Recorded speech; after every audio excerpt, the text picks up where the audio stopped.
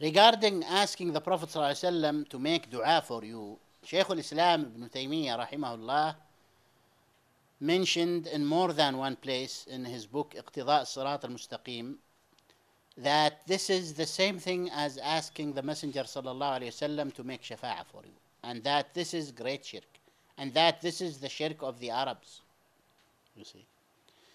And there are some statements for Shaykh al-Islam which are misunderstood by some students of knowledge and by some scholars also.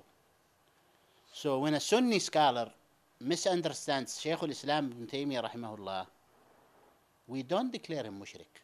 We don't declare him an innovator, you see, because this could happen to any scholar, that he makes a mistake in his understanding and all this, you see. We say this is a mistake, this is an ugly mistake, avoid it. But don't abandon the Sunni scholar for his mistake, because this is a big ditch, a big exaggeration, a big falsehood that some people are doing nowadays in the name of Salafiyah. Whenever they see a scholar make a mistake, and sometimes it's not a mistake, but they classify it as a mistake, then they call to abandoning him. Or whenever a student of knowledge or da'i makes a mistake, they say, okay, cross him out. This cannot be done in the name of Salafiyah. This is not Salafiyah, you see. This is not Salafiyah.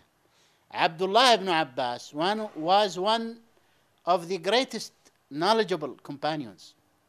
He used to okay the marriage of mut'ah until towards near the end of his life. There are narrations that he backed up, and there are narrations that he did not back up. So a man like Ibn Abbas, you want to abandon him for his mistake? No, just avoid his mistake. Avoid his mistake. And this is the way of the Salaf. They said, اتقوا زيغة الحكيم ولا يصدنكم ذلك عن علمه. Avoid the mistake of the knowledgeable scholar, and do not make that mistake a means to abandon his knowledge. You see, because you are the loser. Because every scholar makes mistakes. And if you want to abandon every scholar, then you are the biggest loser. Just like the takfiris nowadays, who abandon all the scholars. Oh, this scholar said it's okay to seek help from the Americans to kick Saddam out. So cross this scholar. And that scholar, cross him.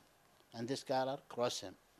This is an ugly way that is done in the name of Salafiyah. This is not Salafiyah. As Shaykh ibn Uthaymeen rahimahullah said, they